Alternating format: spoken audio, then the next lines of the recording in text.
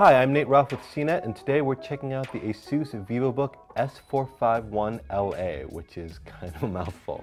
So this $700 14-inch laptop is about an inch thick, so it's pretty thin, but it weighs 5 pounds, so it's not exactly an ultra-portable machine.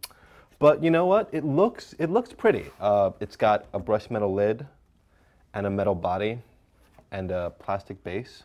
So at first blush, it looks like a really, like a premium machine.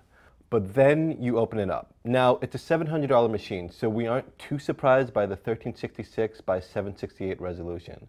Still, that's kind of disappointing.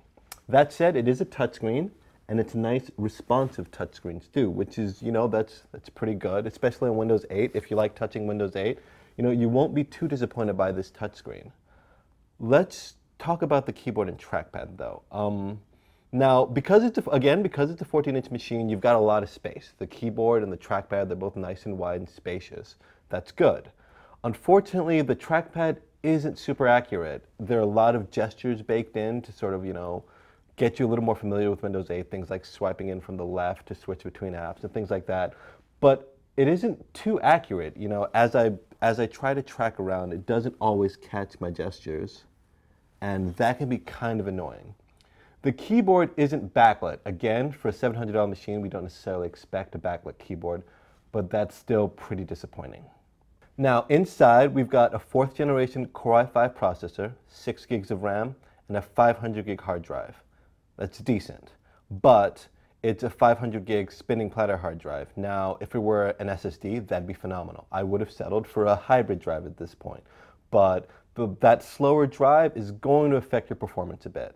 The rest of the specs though, again, they're not bad. At $700, it's not a bad price and it's not a terrible machine, but you can do better.